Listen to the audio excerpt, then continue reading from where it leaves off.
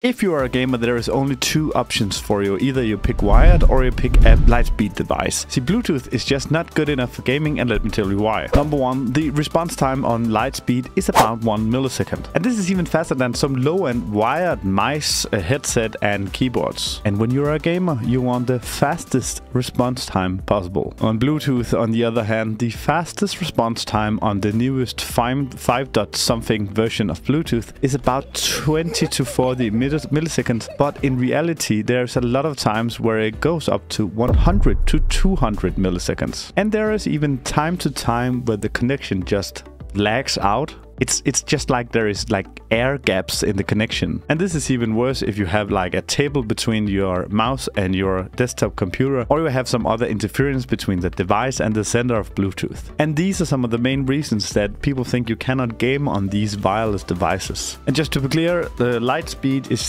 just a name from Logitech. On Razer it's called Hyperspeed, and I'm sure there's other names out there from other brands, but essentially it's just another form of wireless connection instead of Bluetooth. Number two is quality of life. I must be honest, I hate Bluetooth. I always have to reconnect, like turn it on and off again, or pair it and unpair it and something to get my headset working. Lightspeed, on the other hand, it just works. You get a connector, either a small one like this or a larger one like this. This is for my headsets, there's a larger one, and this is usually the ones for my mouse or for my keyboard. And then you put one of these dongles inside your USB-A connection, and then it just works. There's no pairing or anything. The device is paired to this, and I can confirm that if you have two computers next to each other and having the same kind of headset, like this one example, they won't interfere with each other. They know which dongle is for which headset. I think this is the perfect kind of wireless. Number three is battery. It's my understanding that a Lightspeed device uses far less battery than a Bluetooth device does, and I think this is because of the lack of pairing options and connectivity options. I don't even charge my Logitech Lightspeed keyboard once a month. I even think that it's maybe once every other month I charge this